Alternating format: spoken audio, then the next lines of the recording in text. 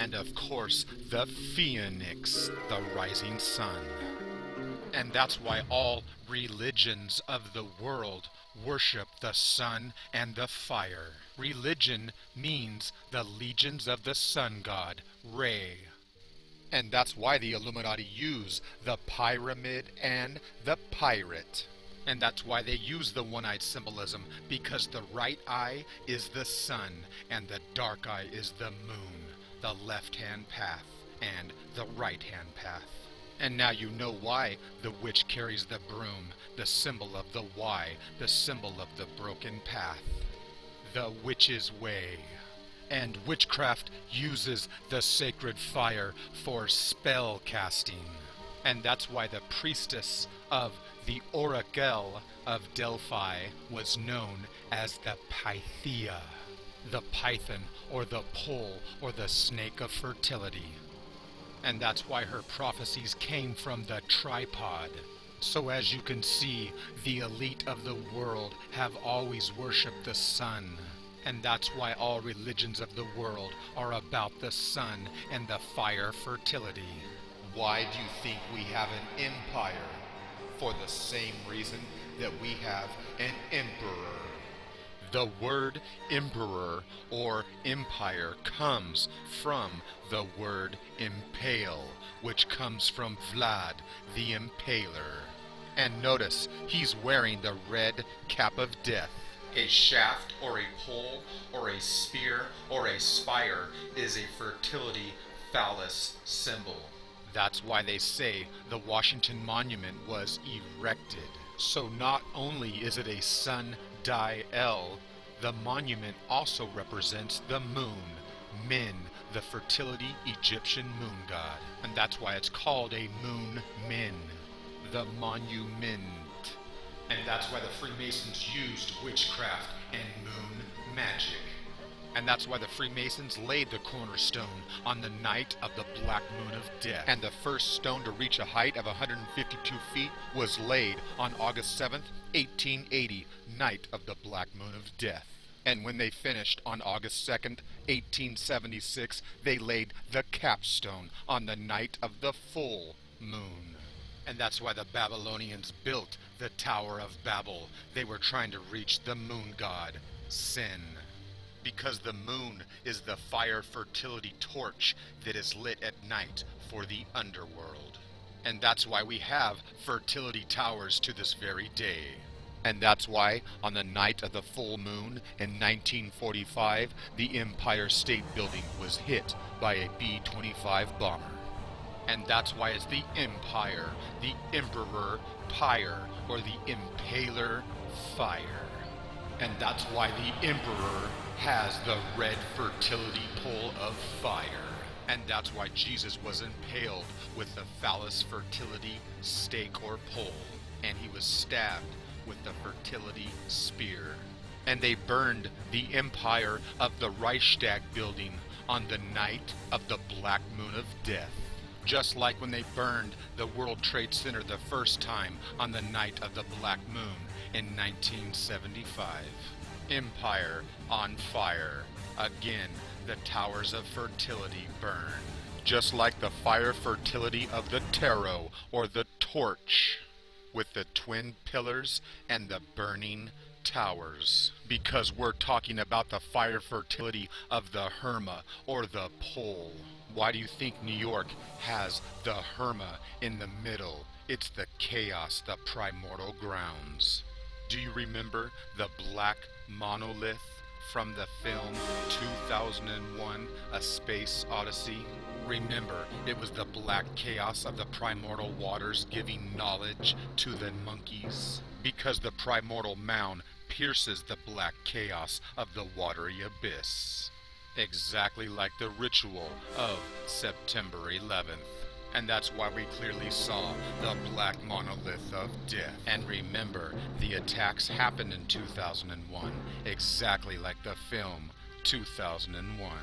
And a black monolith just means the black moon of Lilith, the demon death goddess.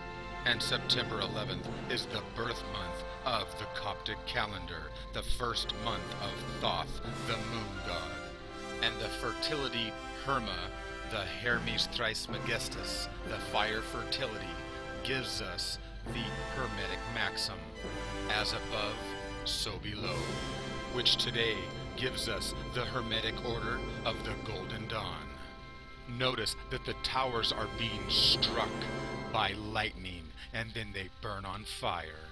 And the burning towers of chaos is preceded by the devil's car. And notice he's sitting in between his pillars of slaves. And they are chained and bound to him. Why do you think the Bible talks about the red, hot pillar of fire? Here we see a Hebrew high priest anointing the phallic stone, anointing the phallic penis head. Why do you think you have to get on your knees to be anointed? You can watch my other video for a longer description, but believe me, anointing has to do with sex. And that's why the Hindu religion worships the lingam, which is the symbol of the phallic penis. Notice the sex magic of the male penis inserted into the woman, exactly like the Vatican, which takes us back to the red Canaanite Phoenicians. They give us the word phallus, which is the erect, hard penis, which gives us words like the palace. And we get our word master from the mast, which is the pole, or the fertilic symbol of L, and that's why it's called a sail. And a war ship gives us our word worship. And speaking of worship, the Mecca stone is the black Kaaba. And worshippers come up and rub and kiss the giant vagina or yoni. In the Encyclopedia of Wicca and Witchcraft, it says that the earliest representation of the moon deity was known to be a black obelisk, or a black stone. Early legend recounts that this stone fell from the sky as though it had come from the gods themselves. And that's why Islamic tradition holds that the stone fell from the heavens. And that's why 2001 shows that the black obelisk fell from the sky and brought knowledge to the apes. But what knowledge did it bring? It showed them how to kill. And they show the black obelisk and who to kill for, the sun and the moon. So was the sacrificial 2001 ritual supposed to elevate man to a higher level? And we get many of our laws from the black phallic pillar of the black obelisk, the Code of Hammurabi, the black obelisks of Assyria. And Chaldean means moon worshippers. And the Chaldeans worshipped the moon god Sin. So we see that the ancient primordial fertility pole is still being used today. And that's why many things in our society, like games and even food, is actually a symbol of fertility, the phallic symbol. And that's why we drink from the fertility cans and the wine bottle and the beer bottle, which comes from the king of the Canaanite gods, El. And that's why the letter L is shaped like an erect penis. And Ashura is the consort to El, the Canaanite Semitic mother goddess, also known as Inanna, Ishtar, Astarte, and Venus and Aphrodite. And Ashtaroth wore the head of a bull, Isis and Apis. And we find the Ashura style figurines in Judea. And Ashura is the ancient tree goddess of the Hebrews and Arabs. And Ashura means the fire woman in Hebrew. Exactly like the fire woman Moses encountered with her burning bush. And Ashura gives us our word ash, as well as astrology. And Ashtaroth and Ishtar gives us our word star. And of course, it gives us our word Easter, from Ishtar. And that's why we use the eggs and the fertility of the bunny. And the Bible speaks of the Asherah pole. Break down their altars, smash their sacred stones, and cut down their Asherah poles. So we see the ancient goddess that is worshipped as the sacred pillar, or the sacred